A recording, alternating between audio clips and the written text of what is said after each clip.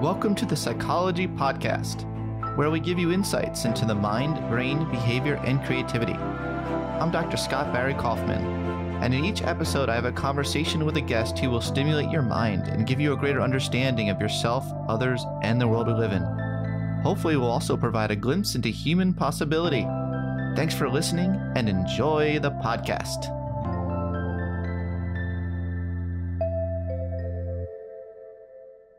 Today, it's great to have Geoffrey Miller on the podcast.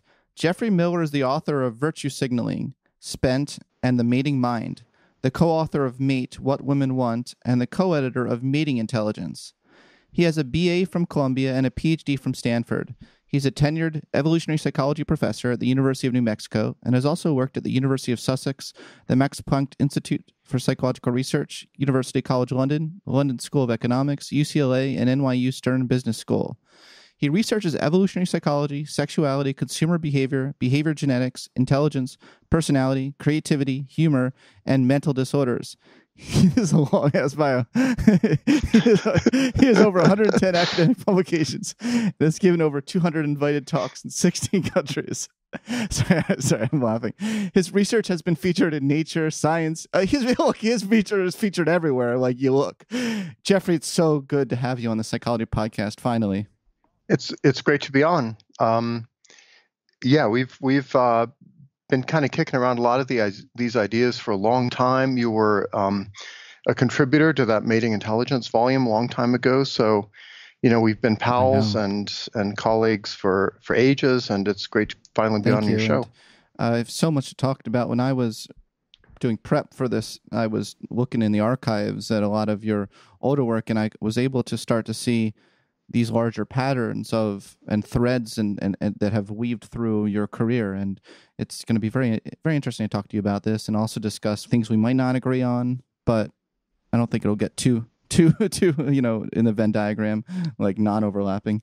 But okay, so I want to just start off by talking about the ideas in the Mating Mind, because you're approaching a 10-year anniversary. Is that correct on that book? It's actually a 20th anniversary. 20? Oh my gosh, we're old. I know, it's crazy. So 20 years ago, I published this crazy book called The Mating Mind, How Sexual Choice Shaped the Evolution of Human Nature, which I wrote in the late 90s, and it was based on my original Stanford PhD that I wrote way back in sort of 90 through 94. Wow. So it's ideas that have been out there for a while. So that book had a lot to do with signaling theory. And signaling theory seems to be a very prominent theme in your career, and you applying it now in lots of really interesting ways we'll get to regarding politics and ideologies and virtue signaling. But that idea of morality as signaling was one tiny part in the Mating Mind, part of a broader framework. I mean, you talk about a lot of things. You talk about morality. When I read that book, I started to see the whole world in that way. Everywhere I looked, I was like, oh my gosh, we're all just these signaling animals, and it almost drove me insane. So thanks, by the way, for almost at a certain point in my life, almost had a nervous breakdown because I was like, what's real anymore? But I thought you could talk about your earlier work that led to the Mating Mind on signaling theory and the handicap principle and all these cluster of ideas that led up to the Mating Mind, because I think that'll provide a really good foundation for your newer research.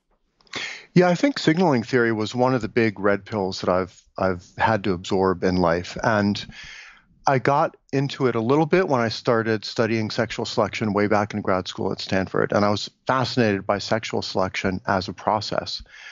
Animals choosing their mates for certain traits, and then the traits evolving not because they're useful necessarily for survival, but just because they're attractive and or they convey credible information about the individual's good genes or good behavior or good brain or whatever. And so in sexual selection, a lot of the signaling is kind of sexual signaling. It's for sexual attraction. But then after I kind of wrapped my head around that, I got deeper into the kind of game theory of signaling. So I spent 4 years working in an economics department at University College London, where all of my colleagues did evolutionary game theory. And they were trying to figure out in animals and humans, between institutions, how do people strategize? How do groups strategize? How do you do things like signal, maybe in geopolitics, if you know, violate our sovereignty in some way, we are going to do military force against you. So how do you saber rattle effectively? That's one kind of signaling issue. Or in morality, how do you signal that Yeah. you're a good person? Whether it's attracting a potential mate or attracting a colleague or signaling to professional colleagues that you're reliable and trustworthy as a scientist, any of that. So once you start seeing signaling, it's absolutely everywhere. And it kind of takes a while to regain your mental equilibrium It really does. because It took you me you more than really 10 start, years. yeah, you start seeing, you realize at least half of what everybody is doing all the time is signaling in some way about some trait to some audience. Including ourselves. Yeah. And yeah, including signaling to ourselves about how Yeah. great and smart we Trying to are. like boost our own self-esteem or have that or have those feelings that evolved, that good feeling when our ego is boosted. Yeah. Well, okay, so can you connect signaling theory to sexual selection and talk a little bit about how the meeting mind offered an alternative perspective on the evolution of our cognitive characteristics and particularly creativity that wasn't up to that point wasn't represented in the literature?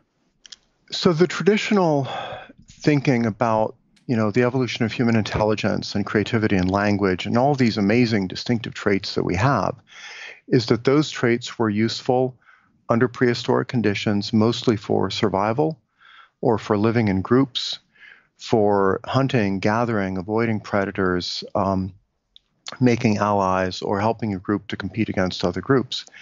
And I think there's a lot of legitimacy to certain aspects of the human mind being good for those things, absolutely. But I was struck that there's a lot of stuff that people do in many domains like art and music and humor and creativity, and particularly in courtship, where it's really hard to figure out a kind of pragmatic survival payoff for a lot of those activities, like doing elaborate cave paintings or dancing around a campfire for hours on end to a rhythm, or telling funny stories to your clansmates. What's that all about? And it seemed from the anthropologists and also just from my personal experience, to be honest, that a lot of the payoffs for that were sexual. They were getting potential mates to pay attention to you. And sexual selection theory is basically a theory of how those incentives for good courtship get compiled over hundreds of generations or thousands of generations into things like bird plumage or gibbon song or whale song or bird song or all of these amazing signals that animals give to each other. And I thought humans must do a lot of this as well. And yet, in the academic literature on human evolution, these signaling incentives for doing amazing creative things seem, I thought, to have been neglected. So that was kind of the genesis of the Mating Mind book idea. How did you come to that realization? I think the realization was a combination of, my own personal experience in grad school. I've always been very sapiosexual. I've always been interested in smart women and smart women who appreciated smart men. And you go very meta when you're a psych grad student. You've had this experience, no doubt. You read all this academic theorizing, and then you think, how does this apply in my real life to my relationships? And I thought, you can read, the sociobiology and the evolutionary psychology as it existed when I started grad school in the late 80s. And it was really great on a lot of points. We already had a pretty good idea about why certain things are physically attractive. We had a pretty good idea about how people trade goods and services and do reciprocal altruism and why we scratch each other's backs. But it seemed like we had a huge gap where human courtship should be that was not being analyzed very well.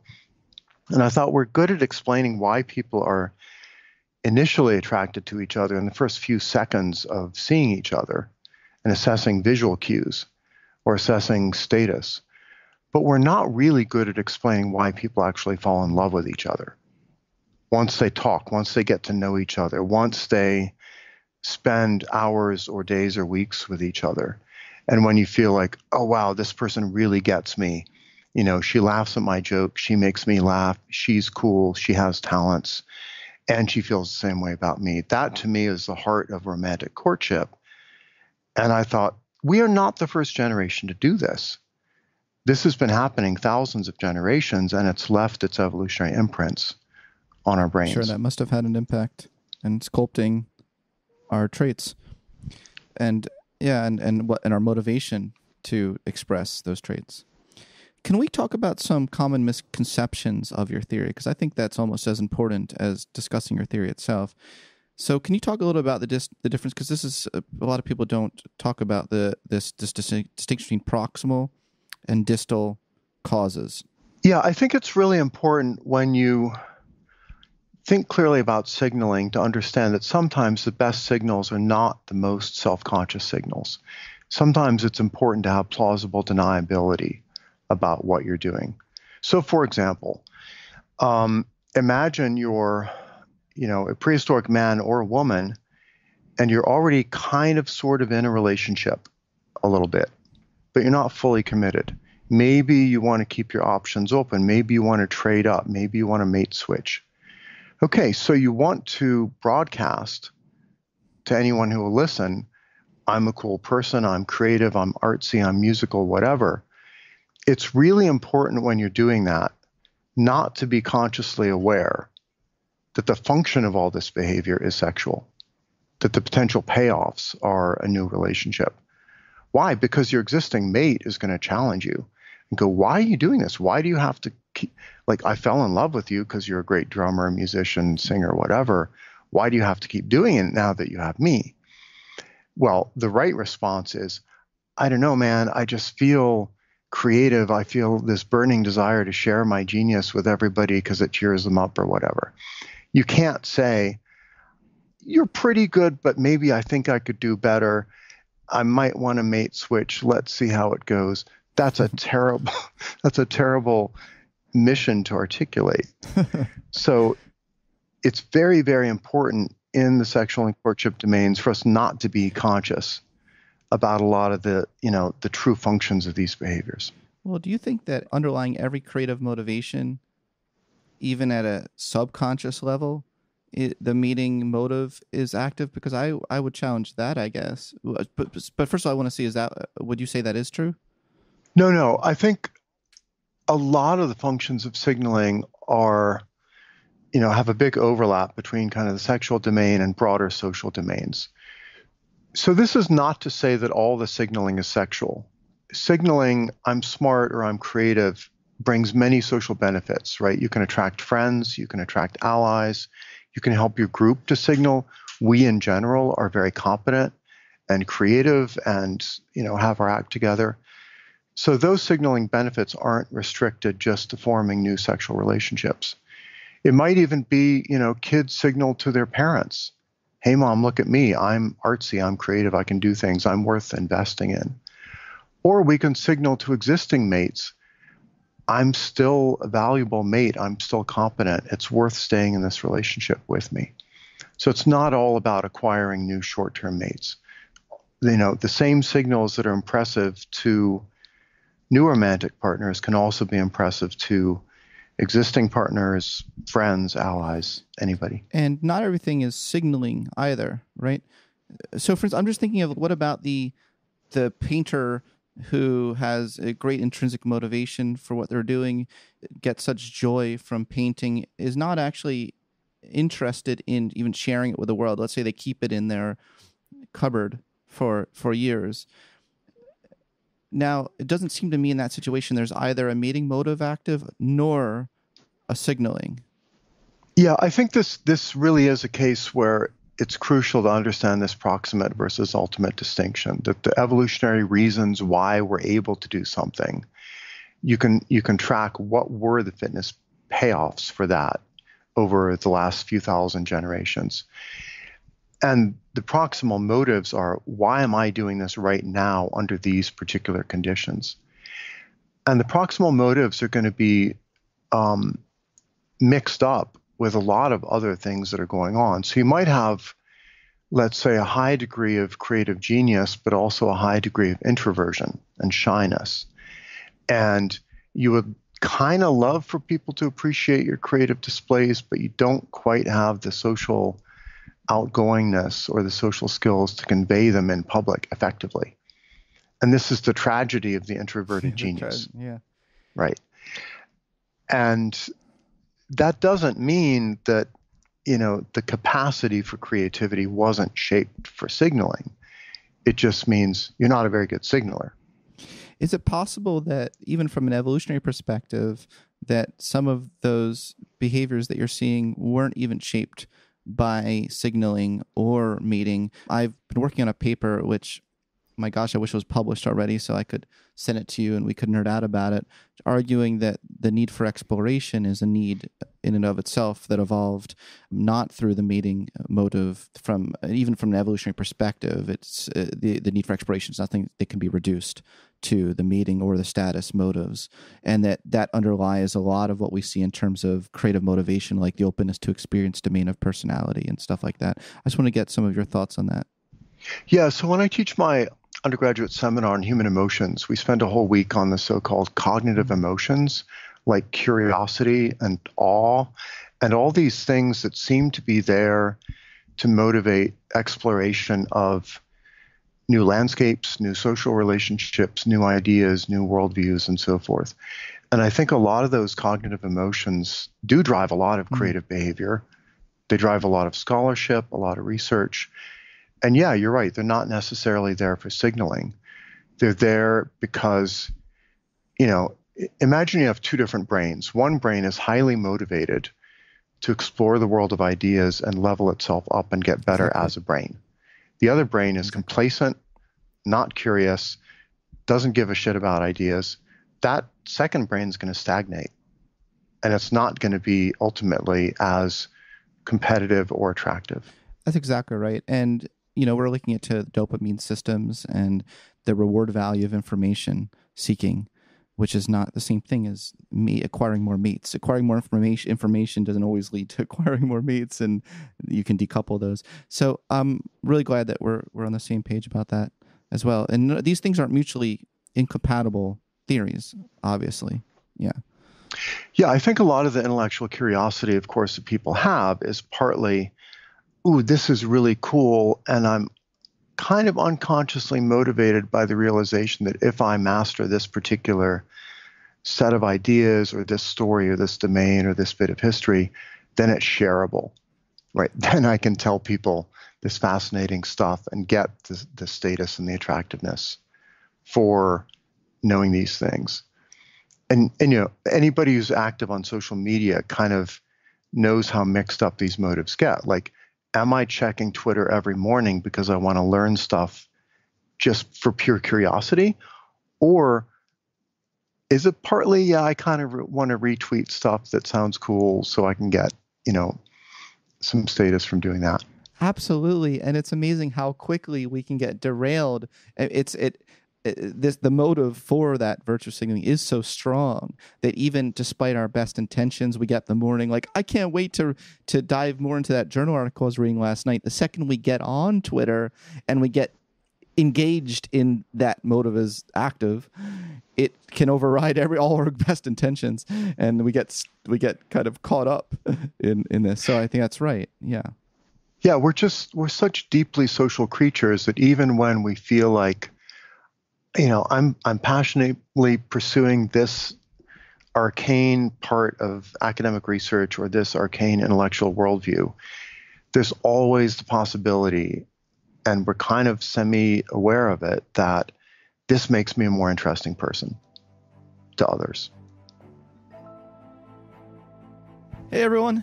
If you find the themes we cover on the Psychology Podcast interesting and enlightening, you might be interested in my new book, Transcend: The New Science of Self-Actualization. The book is the culmination of my journey to scientifically discover the factors that can lead us to optimal health, growth, creativity, peak experiences, and deep fulfillment. I believe we can still manage to have peak experiences, the most wondrous moments that make life worth living, regardless of our current life circumstances. We can choose growth. For more, you can visit transcend.com. transcend-book.com. That's transcend-book.com, with a hyphen between the word transcend and the word book. If you get a chance to read the book, it'd be great if you could leave a review on Amazon, tweet about it, or share the book with friends.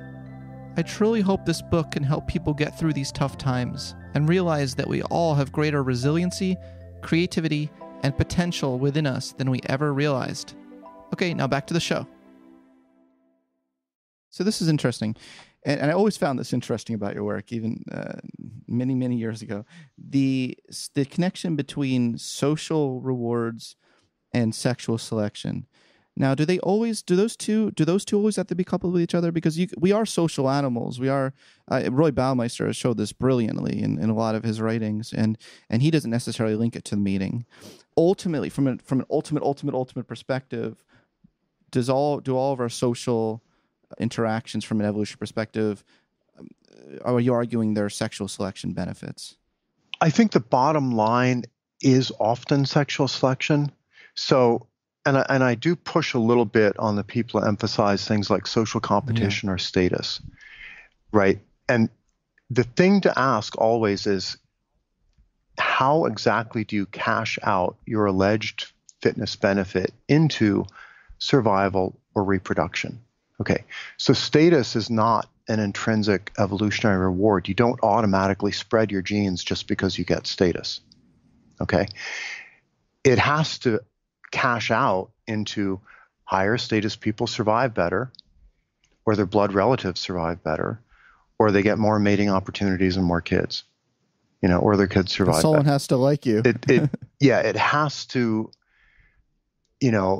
go down to the bottom line, just in a corporate earnings statement. That's reproductive success is the bottleneck in evolution.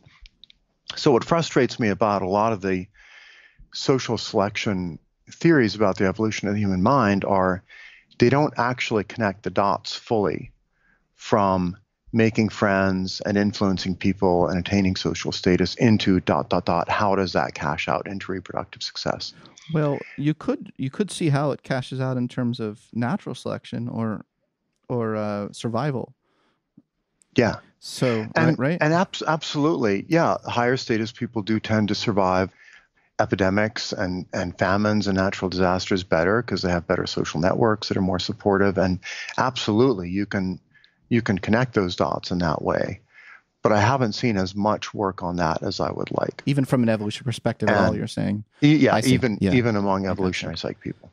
Yeah, let's do more work on that. We are such a social species, and I've been interested in Mark Leary's work showing that our feelings of self-esteem track our perceptions of social value, like the sociometer theory. I've always wanted to see more of an evolutionary tie-in to the sociometer theory. And I think it's so naturally connected, right?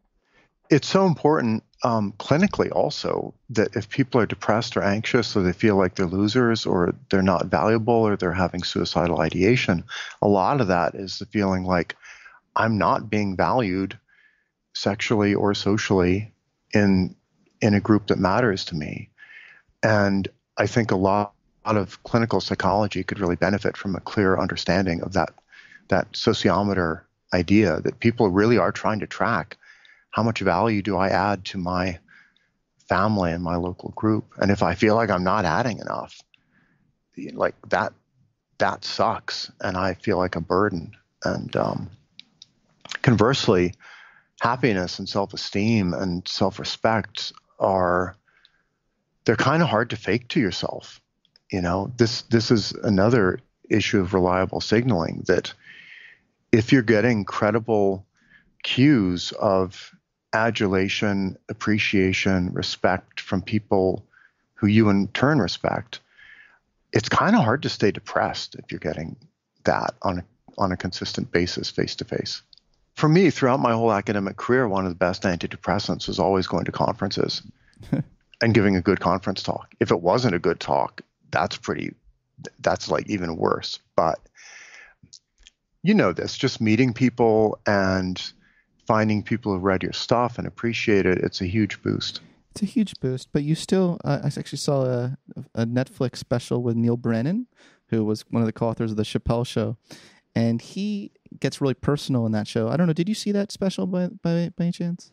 No, I didn't. I'm pretty familiar with the Dave Chappelle's stand-up comedy, but But Neil Brennan in particular, he really got personal and talked about how he's suffered from depression his whole life, and how he would use those ego boosts as a way of overcoming his depression. But there became a point in his life where even that anymore didn't hold it, didn't do it for him, and that really made him rethink his life. I guess when I think about ultimately the most sustainable way to well-being, I don't think about finding ways of pursuing the feeling of self-esteem. I think ultimately of intimate connections. I think of things like finding meaning yeah. in things that don't necessarily bring you an ego boost, but that give you meaning in and of themselves. I think of other things, but your point is still very valid, that we still can get these momentary boosts. We evolved in such a way, but ultimately they're fleeting, right? Well, I think there's ego boosts and then there's ego boosts, right? There's different kinds of adulation. So, if you're in a long-term relationship with someone you respect a lot and they give you an ego boost, that's kind of a qualitatively different thing than just a big crowd clapping after you give a cloak wham, right? And I think to some degree, everybody needs a healthy mixture of those. They need the respect from intimate relationships, from blood relations, from their own kids, from their parents, from their neighbors, but also from the broader community. And I think if you have that sort of healthy mixture of, adulation that's kind of a mile deep from people who've known you for years, but also a mile wide from people who are just getting to know your ideas and like them, that's really powerful. I love that. But a lot of people kind of over specialize in like getting just one or just the other. I love that. That's a main point of my new book, Transcend. Sorry to be the guy who just plugged his new book, but it really is. It really is relevant in the sense that my argument in that book is really for integration of these evolved needs, and what does that mean? Integration of the need for self-esteem. So I argue the need for self-esteem is a real need, but it's best when it's folded into real, authentic mastery, real intimate connections, not just for the sake of the pursuit of it, which is what narcissists or those who score very high narcissism get addicted to. And I talk about the addiction model of self-esteem that I really like. So it sounds like we're on the same page about that, actually. Yeah. Yeah. And I think a bad thing that can happen, let's say I've just been watching the Waco series about, David Koresh and the Branch Davidians. It's amazing. It's really good. It first came out a couple of years ago, but it's having a moment on Netflix. And cult leaders have always kind of fascinated me because, they often have a pretty high degree of sociopathy and Machiavellianism and ability to influence people. But I think what can happen is you get in this trap of finding followers who you manipulate very effectively, but who you don't really respect. So you're getting cues of adulation from people who kind of suck. And that can actually be very alienating. I think the same thing can happen with stand-up comedy, that if you've done a routine dozens of times and you know exactly how to time the punchline to get exactly this kind of laugh, it's like playing a keyboard. It's like you're not even interacting with real humans. You just have created a kind of stimulus response loop. And you end up with a kind of contempt for the audience because you know how to play them and influence them and make them laugh almost too well. And it starts to feel kind of fake. Does that make sense? 1,000%. And I think I see a natural linkage there between that and the pickup artist community, and why so many of them have reported feeling depressed after getting into that community. And I know you've done work on this, so I was wondering if you could talk about this a little bit. You wrote a book with Tucker Max, right? I thought you could talk a little bit about that. What is the pickup artist community? What is a better route to sustaining it? And why might it be, linking to what you just said, if you do go through all the motions, and yes, maybe you can attract mates, but you start to lose your soul at a certain point in a more poetic way than maybe you would frame it. But do you see what I'm saying? Yeah. Can you talk about that? Yeah, I kind of first got fascinated with the whole pickup artist manosphere red pill community maybe 15 years ago. My first exposure, I guess, was David D'Angelo, aka Eben Pagan, who's still a close friend of mine, who did a book and video series called Double Your Dating. He actually flew to Albuquerque, I don't know, 15 years ago to talk with me, and he was very keen to learn about evolutionary psychology and mating and courtship and dating and romantic love and how do you apply all these Darwinian insights to, attracting women if you're a single guy. And I talked a lot with him and some of the other pickup artists about these issues. First of all, what is a pickup artist? Many of our listeners might actually be like, what's that? So pickup artists are kind of a subculture that flourished from maybe about, the early 2000s until maybe a few years ago. I mean, they still exist, but they kind of had a cultural moment around 2005, 2010. And there were guys who figured out that there are some life hacks in courtship and romance that are very effective and that can be taught and that can make, desperate single guys who want girlfriends dramatically more attractive to women. And it doesn't require cosmetic surgery. It doesn't require going to get a PhD. These are often very simple things that increase your apparent confidence, your status, your sense of humor, your kind of sense of being in a desirable group of other guys, yada, yada, and that women reliably respond to in kind of predictable ways. So they figured out some ways to kind of hack human courtship. And they shared this information, and it worked. A lot of it worked pretty well, but a lot of it seemed incredibly superficial. And I think it led to a lot of these guys kind of getting what they wanted in the sense of like they attracted women, they got girlfriends, but they lost a lot of esteem for women in general. Just the way stand-up comedians can kind of lose esteem for their audience if they get too good at making them laugh, right? Exactly. Seemed like a natural analogy. Yeah. I think that's really a danger that faces anybody who's an effective influencer, whether they're a stand-up comedian, a politician giving the same damn stump speech, 200 days in a row, a marketer trying to sell stuff and facing the same objections, manipulating the same pain points over and over. Once you understand human nature well enough to influence it, it starts to seem like this kind of weird alienating game that you're playing. This, if you teach, this even happens if you're a professor teaching courses, right? The fifth or seventh time you teach something, you know what students are going to be interested in, what they're going to laugh at, what they'll find interesting, fascinating. So what is a broader lesson from that we can learn about the nature of well-being and what leads us to deep fulfillment in life? Is part of it that, because I found in my research, I looked at the Dark Triad and I looked at Machiavellianism, and I found that those who score very high in Machiavellianism report lower levels of life satisfaction. So I was wondering if that's relevant here at all. For me personally, one thing that protects against that kind of cynicism is understanding, hey, that the parts of human nature that you're kind of influencing or manipulating, if you're doing effective courtship, or if you're doing effective salesmanship or marketing, these are not trivial things. There's actually deep evolutionary logic to the responses that you're kind of influencing. So if let's say you're a pickup artist and you think, oh, women are really superficial for caring about resources and money and status, right? You can rapidly go down this very kind of black-pilled, cynical rabbit hole that says, yeah, women are just these simplistic, superficial creatures that just go around scanning for alpha males, and I just have to look like an alpha and then life is good. That, I think, is a recipe for despair, because you end up not respecting the people you're spending all your time with, your girlfriend.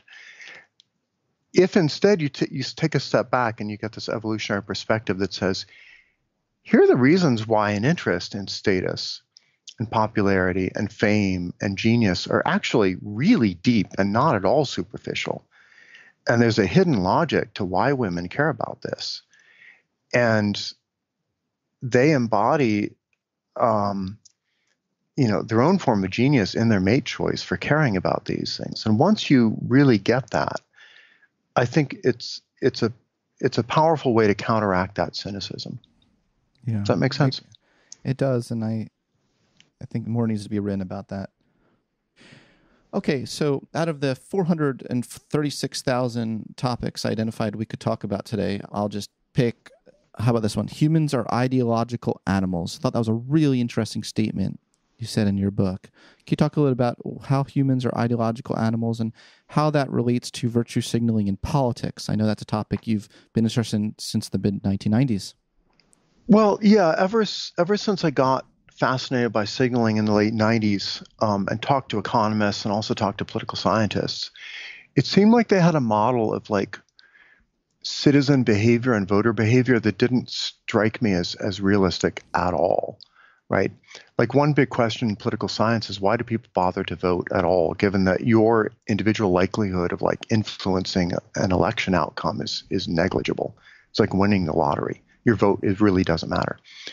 And yet, people whose votes don't really matter statistically spend huge amounts of time gathering news information, forming political opinions, talking to their family and friends about their political ideologies and their values, and signaling, I really care about like gun rights or abortion or Biden or Trump or blah, blah, whatever, China. And we're just full of these ideas. We love to develop them, broadcast them, argue about them. That's really weird. And so when I talk about us being ideological animals, it's this idea that we are so much more ideological than we need to be if we had just evolved to like survive and find food and avoid predators. And like, why would we care so much about national partisan news? I think that's one of the major questions in the social sciences, actually, is why are we so ideological, tribal, partisan? It's easy to spin a story about why we're tribal beings, why we care about our local group, and why we care about competing with other groups.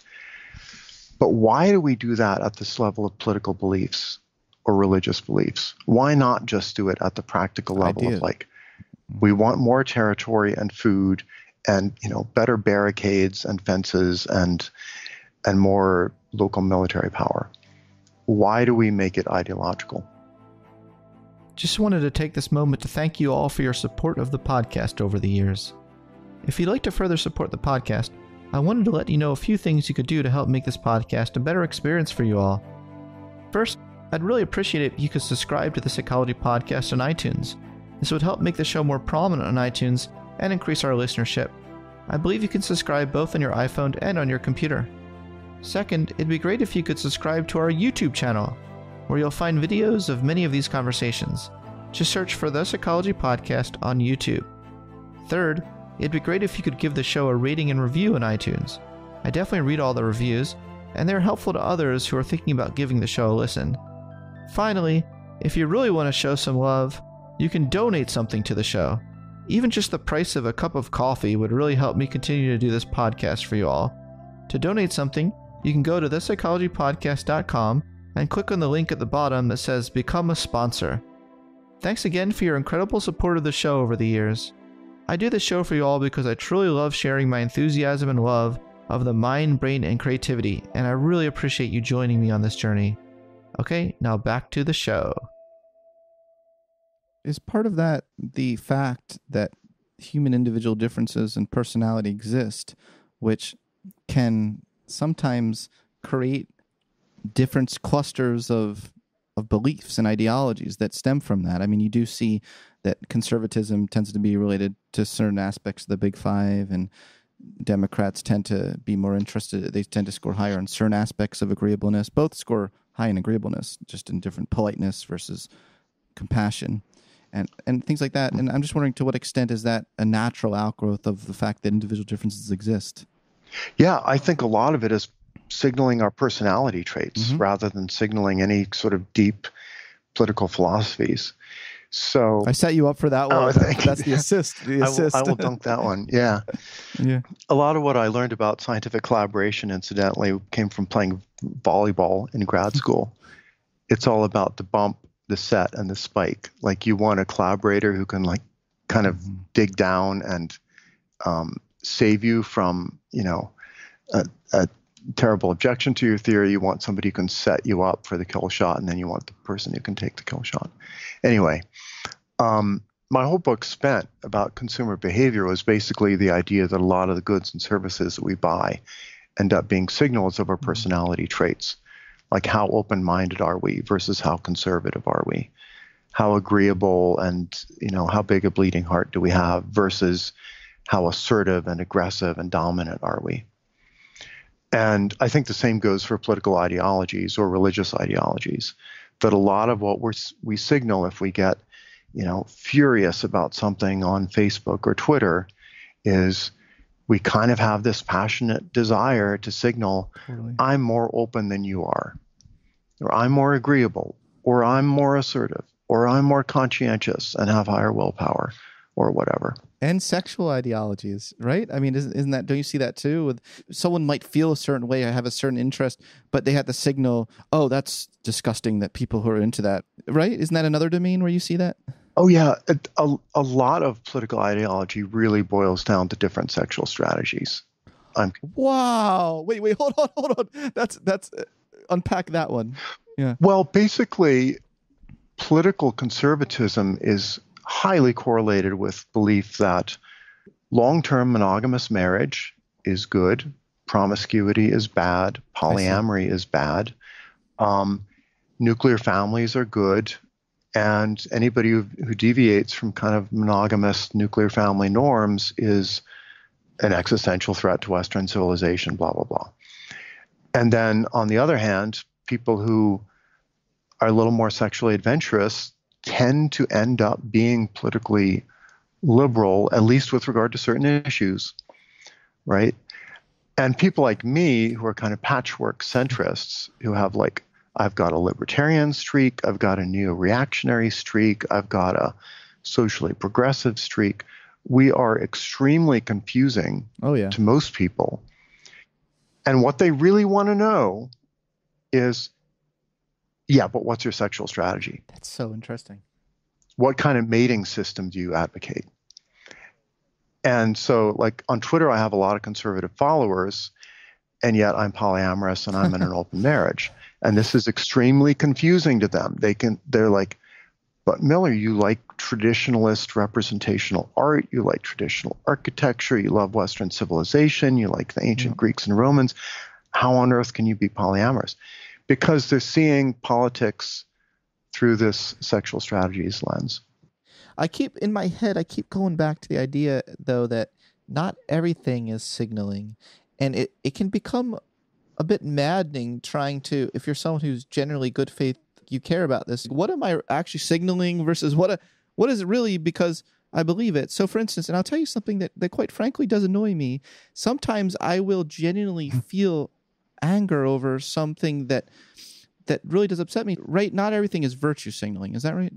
Oh, no. But I mean, the thing is that this kind of goes back to the proximate versus ultimate distinction, right? That if you're virtue signaling and you're signaling a genuine conviction, a real virtue, right? It feels indistinguishable from genuine moral outrage, because the function of moral outrage is to signal, these are my values. They're rock bottom, non-negotiable values. I'm going to stand up for them. I'm going to challenge people who don't agree with them.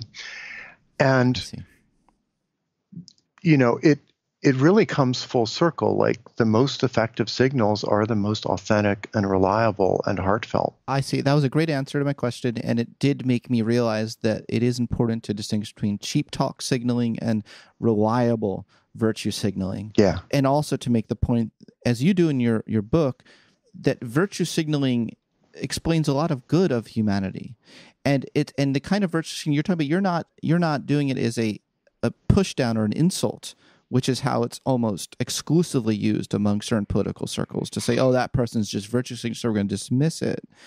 It's possible to have reliable indicators in the sense that you generally have that trait. So I could be virtue signaling compassion and still be a compassionate person. Just because I'm virtue signaling doesn't need to be a put down in the sense that, oh, that person is fake, doesn't actually have, that'd be what you would put in the more the cheap talk category. Is that right? Is that fair representation? Oh, yeah. This is a huge theme all throughout my little virtue signaling book, and all the essays there is there's cheap talk on the one hand, where you just like slap a bumper sticker on your Subaru that expresses your political ideology, but you don't actually do anything about it or donate any time or money to supporting it. And then there's extremely reliable, heartfelt virtue signaling, where you're dedicating your entire life to solving some, huge problem of human or animal welfare. And it's crucial for us to understand it can all be signaling, but that's not to diss it. Some of the best things in life are genuine, heartfelt, reliable signals. So it looks to me like something you're trying to do is strip virtue signaling from its political context and just put it under the microscope as the phenomenon that exists. That's a wonderful but hard thing to do when you're living in this political climate. It's so confusing to people, right? Because I know. Yeah, virtue signaling is a term from the right to critique the left, and I kind of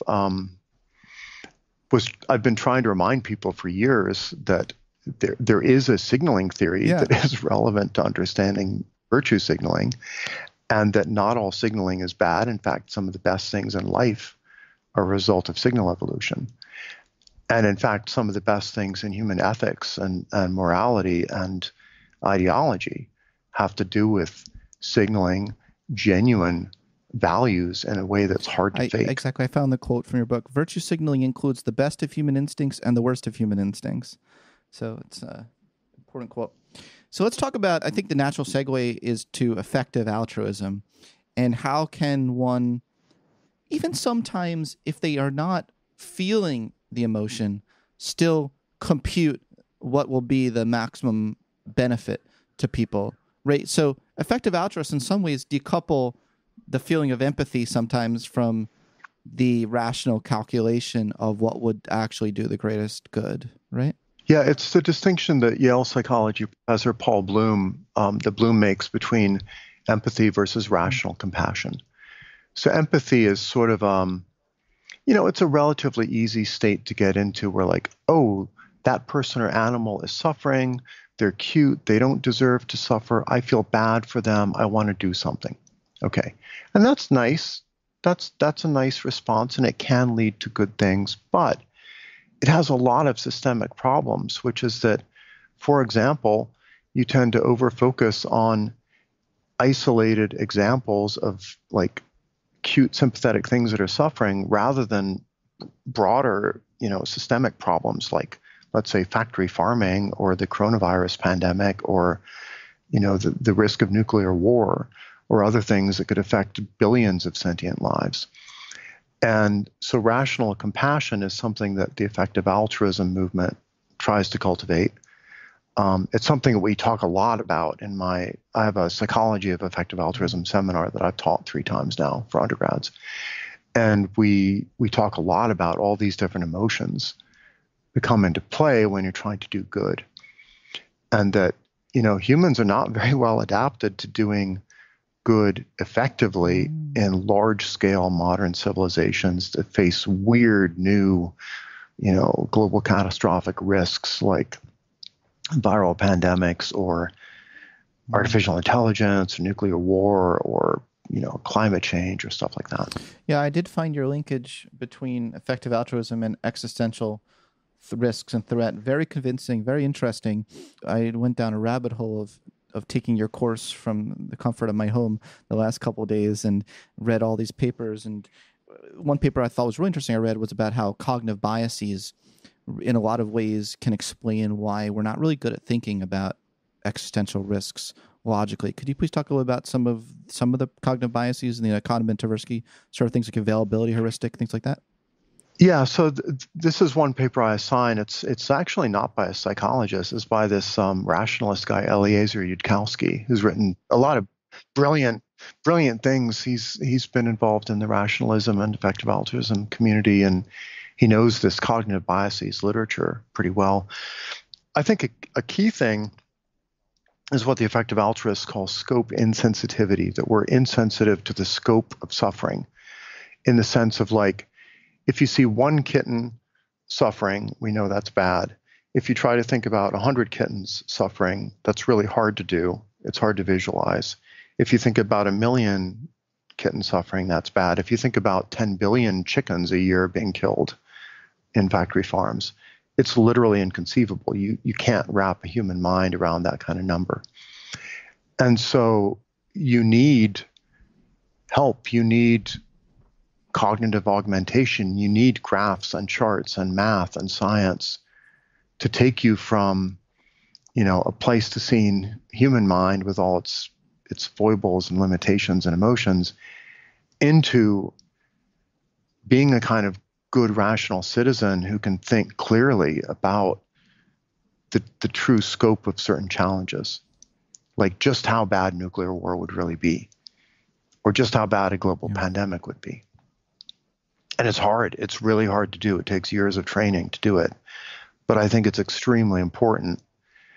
I like to think if a student takes this psychology of effective altruism course, that they'll end up, I hope, being a much better citizen who's able to think more clearly through a lot of these political issues. Well, that'd be nice. And by doing so, they would also think more like an effective altruist more generally.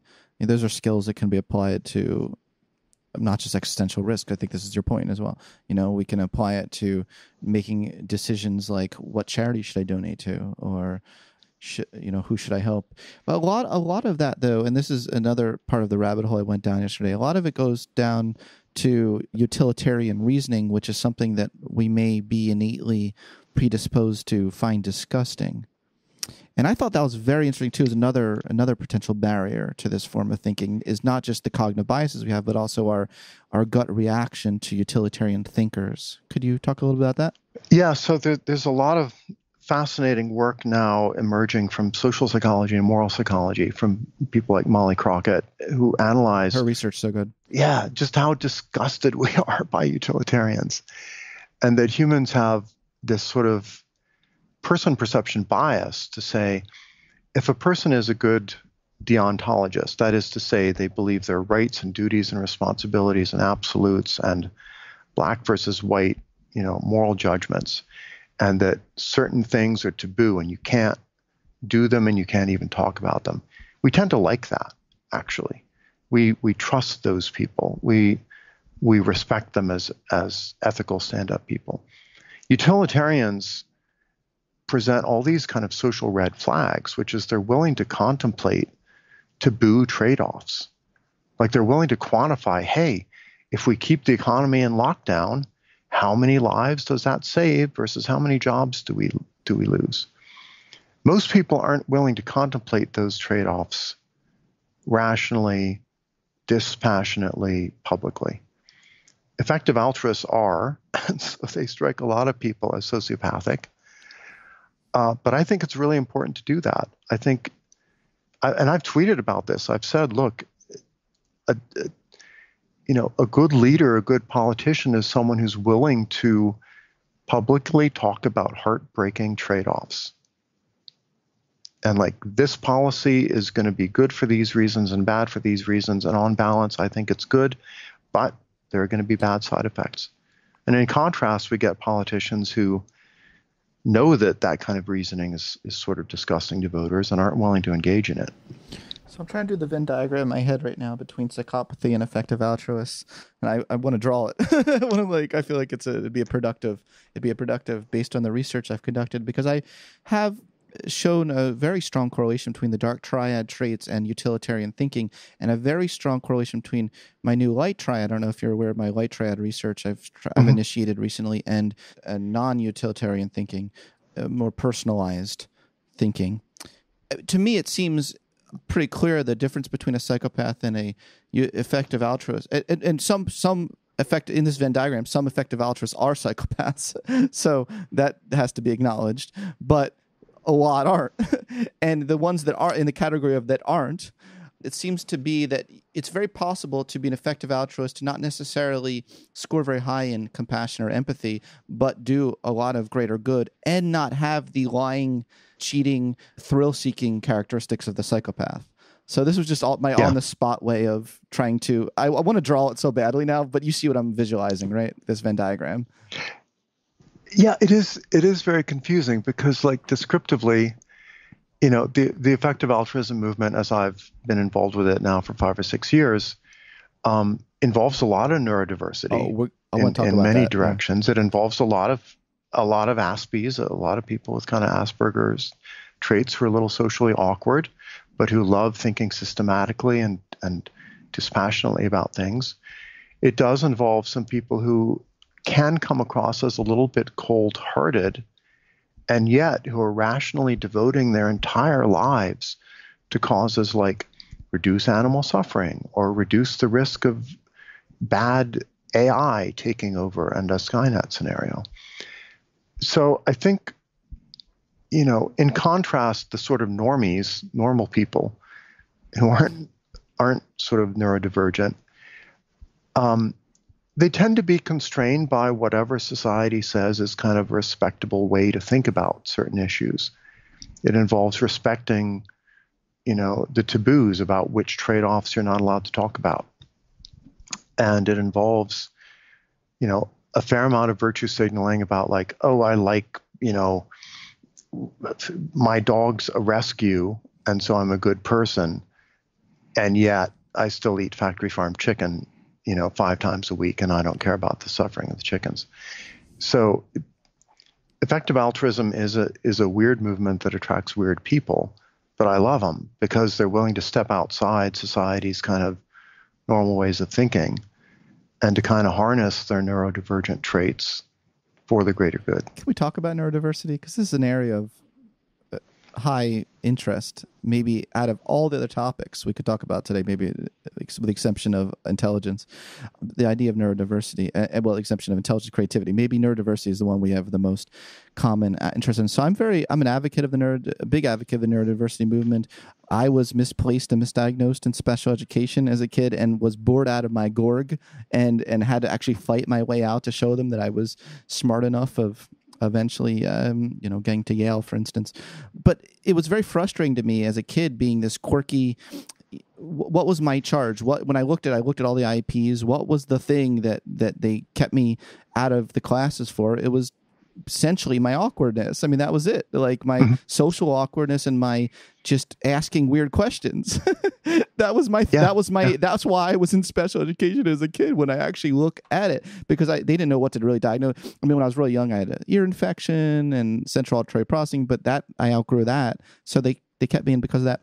I loved reading your work, linking the neurodiversity movement and people who think differently, quirky, Aspie people, and speech codes. And why maybe we're discriminating against a lot of people who are neurodivergent. Could you please talk about that? Yeah, I mean, apart from the mating mind, I think the thing I've written that I'm kind of proudest of, to be honest, is this Quillette magazine article called the Neurodiversity Case for Free Speech. Can I just say it's one of my favorite articles Thanks. I've ever read in my life. And I really mean that. Yeah, I'm not virtue, no virtue signaling. I mean that. Yeah. No, that means a lot to me because a lot of people who, are kind of Aspie or nerdy or geeky or neurodivergent in some way read it and really resonated with it, because my key argument there basically was, if you have a kind of system of internalized censorship and speech codes and things where like everybody knows you're supposed to have certain views and certain opinions and you're not supposed to say certain things, but you know what, we're not going to write it down explicitly, what you're allowed to say and what you're not allowed to say. It's all going to be implicit. It's all going to be like in codes and euphemisms. Well, that's fine. Most normies can kind of learn those codes and euphemisms and taboos by the time they get in college, maybe. But people who are a little Aspie literally can't read between the lines in that way. They literally can't understand like well, why is this taboo? Why can't I talk about this? And that means if you have a system of kind of expected self-censorship and speech codes and like things you're not supposed to say because otherwise it's hate speech or it's offensive or you should be canceled if you say it, that is intrinsically discriminatory against Aspies and other people who are neurodivergent, because you're literally asking them to do something they can't cognitively do, which is understand your ideological euphemisms and taboos that you never even state explicitly. And it's very important to point out that we're not saying, and I don't believe you're saying, that anyone can really use their neurodiversity as an excuse for being an asshole. But you're saying something different. You're saying there's a lot of unintentional confusion, that, and I suspect with a lot of the I've worked with a lot of people on the spectrum as well as other spectrums, and in the neurodiversity movement, this is a big part of my work I do now these days, and I noticed that the second you explain to someone maybe why that hurts someone, they feel horrible about it. I mean, these are very well-intentioned people who might do unintentional hurt someone's feelings, you know.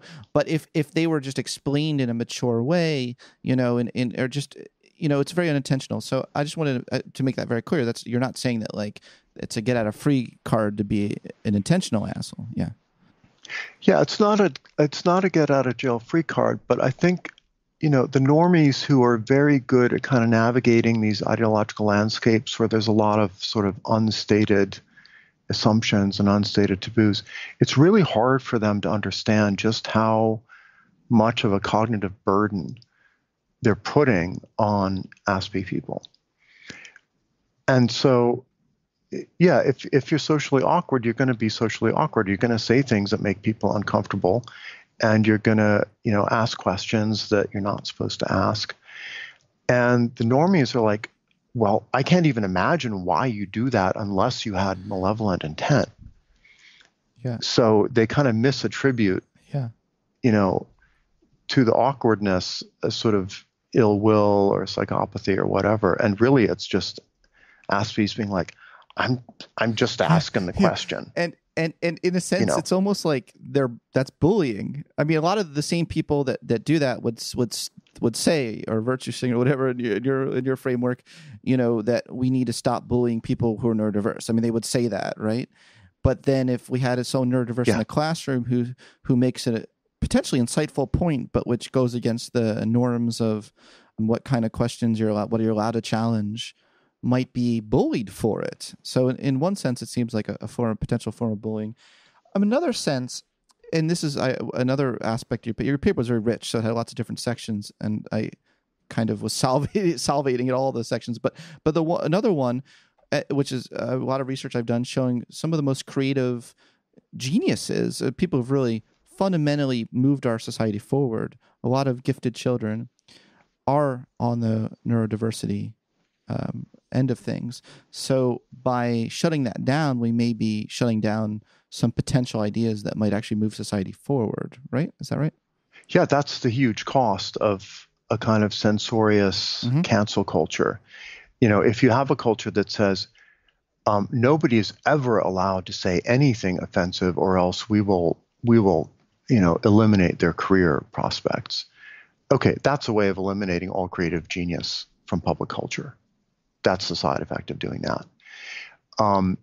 If you have a system, let's say in stand-up comedy, of saying if a stand-up comedian ever is quirky or weird or kind of offensive or, you know, sexually misbehaves, they're not allowed to be a stand-up comedian anymore. The result is stand-up comedy will suck within 5 years. And if equivalently you say, you know, we want to encourage people to get into STEM, science, tech, engineering, math. The people who are interested in that stuff tend to be a little Aspie. They tend to be a little socially awkward. And we're going to hold them to the same standards of inoffensiveness that we hold everybody else to. I think that's a recipe for civilizational failure in science, because it means you're just not going to allow productive, creative eccentrics to achieve positions of influence or to mentor people or to teach or to engage with public culture. Yeah. Thank you for making that point. And I agree. Okay, so you teach a course on polyamory and open sexuality. How is that possible to get a course in college approved as a professor to teach such a course, first of all? Second of all, what has the response been from the students?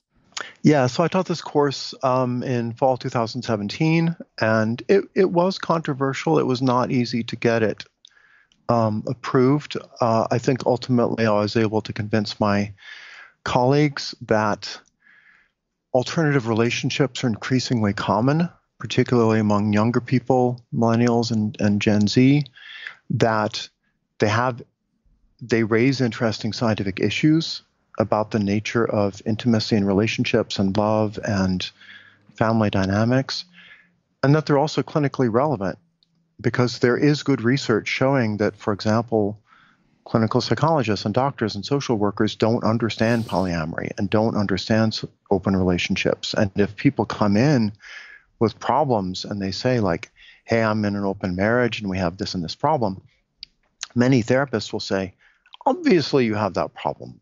Open marriages never work. Yeah. Right? So I kind of made the diversity case that, hey, if we're training our clinical psychologists to be able to deal with alternative sexual orientations, like gay and lesbian, or, to deal with ethnic minorities, or to deal with people with different religious or political views, we should also be training our students to be able to deal with alternative relationships, which are in many ways even more stigmatized, than being, let's say, gay or lesbian. I really see. It's so obvious to me, this overarching pattern of the way you think. So within that domain, you're like, well, if we say we care about these forms of diversity, we should care about these. And the same thing with neurodiversity. You're saying like, there's so much talk about racial, ethnic diversity and hiring practices and as well as sex and gender and those things. Yes, they're important, but let's not neglect other forms of diversity as well, like neurodiversity. So yeah, we're extending the and I feel like I have the same mission, as well, in extending all these different things. So that's great. So you have this because I'm really curious: is monogamy natural from an evolutionary point of view? I'm very curious about that question, and I picked out this quote because I think it's funny. It's a funny quote in the sense it's true, but it's the most non-romantic framing of marriage or long-term, as you frame it, long-term sexual relationships I've ever heard in anything I've read. But you say in game theory terms, such relationships, and you're referring to long-term sexual relationships, such as marriages, are iterated mixed motive games with very complex conflicts and confluences of interest, many possible equilibria, and incomplete information about the other player's possible tactics and preferences. So in game theory terms, how could those kinds of arrangements ever have been adapted from an evolutionary point of view? That's my question for you. Well, I do actually think that long-term pair bonds run really deep in human evolution. I think we've been falling in love and forming pair bonds for millions of years. I think it's been one of the central reasons for humanity's success. I think it's enormously helpful in, raising kids together with two parents. It's just I don't think an evolutionary history of long-term pair bonds is exactly the same as an evolutionary history of lifelong sexually exclusive monogamy, right? And that's the crucial difference. That, we have pair bonding instincts, and then some civilizations kind of seize on those and go lifelong monogamous marriage that's ritualized and socially accepted is the only way to do things sexually.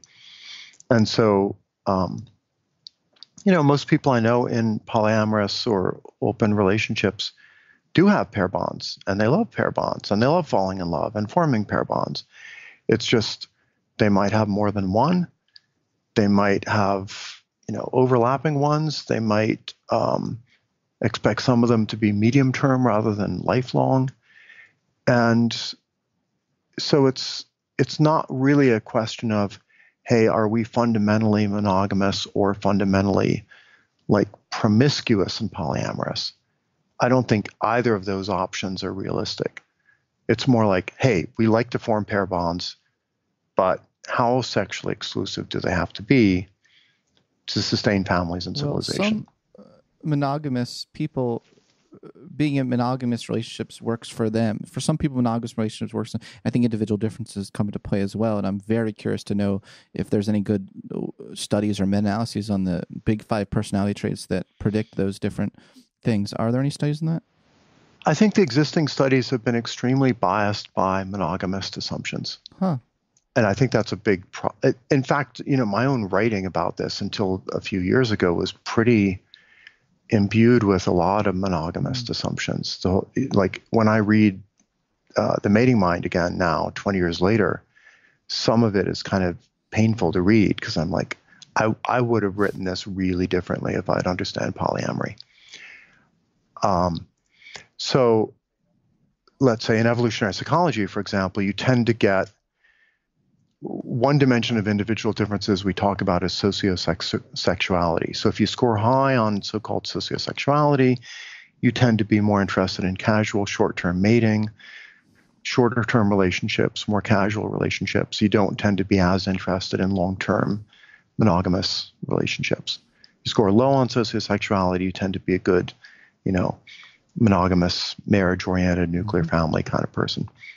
Well, that's fine, but where do you put ethical polyamory in there, right? Ethical polyamorists aren't actually very interested in casual, short-term, like Tinder hookups. But they're also not interested in sexually exclusive lifelong marriage. So it's hard to shoehorn them into this single dimension of individual differences. That's such a good point. And yeah, so I think we just need more research that kind of integrates, the evolutionary psychology and mating strategies and the kind of growing literature on alternative relationships. That literature is really only about 5 years old on polyamory and open relationships. So what can monogamous people learn from poly people and vice versa? I think a huge amount, and I'm actually working on a book that's kind of focused on this. Polyamory, I think, is real. It's growing. It's increasingly popular among young people. A lot of young people are doing it badly, and they're doing it in a way that assumes we're blank slates, and that jealousy is a social construct, and that pair bonding is unnatural. I think there's a lot of delusional, horrible, bad poly out there. But I think there's also amazing examples of people who are really expert level polyamorists who have a lot to teach, even if you hate polyamory, even if you think it's unethical. Things like, how do you manage sexual jealousy in a relationship? Yeah. It just dawned on me, some people might not even know what polyamory is. Polyamory is, the theory and ethics and practice of having multiple ongoing relationships with the full knowledge and consent of everybody involved. Okay. So it's different from monogamy in that you're having multiple partners. Realistically, usually it's only like maybe you have a primary partner who you're strongly pair bonded to, and you have a couple of kind of secondary partners, and maybe another couple people you see once in a while, like at conferences or when you're traveling. That's usually the way it develops. But the full knowledge and consent of everyone involved is what distinguishes it from cheating. The fact that they're ongoing relationships is what distinguishes it from like casual hookup culture. So the ideal is you're having meaningful, committed, emotionally intimate relationships with more than one person, and they all know about it. And also, crucially, they're free to do the same in their own lives. They're also free to have meaningful, ongoing, emotionally intimate relationships. And so it's different from polygyny, where it's like one alpha male with a harem, or one cult leader marries multiple fangirls or whatever. Because typically the cult leader is not happy for his female mates to have other male mates. So it's a control. Yeah. It's a control thing, and yeah. So that's polyamory in a nutshell. So you're interested in ethical polyamory, and you're writing a book on that. How will ethical polyamory book be different from the very famous book, The Ethical Slut? I like the Ethical Slut book, and it's become kind of the Bible of polyamory. But it was first published maybe 25 years ago. It's in like its third edition. It's kind of outdated, and it also tends to adopt a fairly evolutionarily naive view of human sexuality. Right? It tends to view jealousy as kind of a social construct, a cultural invention. It tends to be a little skeptical about long-term pair bonds as an important part of human nature. It's shot absolutely through with leftist politics in a way that really annoys me. And polyamory culture in general tends to be very, very intensely political lefty. And I want to kind of raise the possibility that like you could be a conservative or even neo-reactionary or libertarian polyamorist, and that could be okay also. So I just want to kind of separate the idea of polyamory as a genuine ethical alternative mating system from the kind of cultural baggage that it's inherited from books like The Ethical Slut. That's basically like, well, if you're poly, you should probably live in San Francisco and definitely vote Democrat and definitely be like pro-choice and anti-gun and blah, blah, blah. Like, it's become a subculture that's a little bit culty politically. I totally get it. You're trying to do for polyamory what you did for virtue signaling. Yeah, strip it of its absolutely. context. I'll just end with this question, this topic. What do you think is the greatest existential threat to humanity? I know the answer, but I want to hear it from you. And why should we be more careful about reaching out to aliens, extraterrestrials? Why should we think that through more carefully? So, the big existential threats that most effective altruists talk the most about are nuclear war, still an issue. We're kind of used to it. It's been an existential risk for 60 or 70 years, still an issue. Artificial general intelligence and machine learning could be existential threats. And you know this if you watched any science fiction movies in the last 20 years. And then global pandemics, but particularly bioterrorism plus pandemics could be a much bigger, risk than just kind of an accidental pandemic like we're seeing now. But I also wrote this kind of whimsical paper with my longtime collaborator and friend Peter Todd, where we argued that it's a really, really bad idea to broadcast messages to potential extraterrestrial intelligence. And we were inspired by a Chinese science fiction writer who did a novel called The Three-Body Problem. Peter's wife read it. She got Peter to read it. Peter's like, you got to read this science fiction novel. It's really good. I read it. And we ended up going to a conference on active messaging to extraterrestrial intelligence, conference in Puerto Rico near the Arecibo radio telescope. Got to see the radio telescope. Awesome. And Peter and I made the argument that on kind of evolutionary and game theoretic principles, it's a really, really bad idea to broadcast that, hey, here we are, we're a planet, we've become a sentient species, we've developed technology, here we are, please be nice, come visit us, play nice. We're like, in what possible universe is this a prudent thing to do until you've spent at least a couple thousand generations thinking really hard about, is this a prudent thing to be actively signaling? Yeah. I've never heard anyone make that argument before, so I thought it was really, really cool to think it through. It's thought through like a true, effective altruist at the most existential level. Yeah, I think it's kind of an introvert's approach to interplanetary signaling. It's like, unless you're absolutely confident that what you say is gonna, be taken in a benevolent frame of mind, you should probably just stay quiet for a while and see how things play out. Why an introvert? Why the introvert there as opposed to just intellectual? I think it's an introvert's view of interplanetary communication, because introverts are acutely aware of possible social costs of blurting stuff out and being embarrassed and being awkward and, being aspy and violating Yeah, I found a taboos. correlation between introversion and and the autism spectrum, like 0.70. I tweeted that out once and I got some vitriol, but I mean, I reported just a correlation that I found. So, but yeah. I totally believe it. Hey, Geoffrey, look, thank you so much for the chat today. And I'm left thinking we should do a part 2 someday where we talk about intelligence, where we talk about all the other things we're interested in. But that'd be great. Hopefully this is enough to stimulate people's minds and hearts, dare I say. It was a really great chatting with you today. Thank you so much for your time, Geoffrey. You too. Take care. Thanks for listening to this episode of the Psychology Podcast. If you'd like to react in some way to something you heard, I encourage you to join in the discussion below. Also, please add a rating and review of the podcast on iTunes, and subscribe to the Psychology Podcast YouTube channel, as we're really trying to increase our viewership on YouTube. Thanks for being such a great supporter of this podcast, and be sure to tune in next time for more on the mind, brain, behavior, and creativity.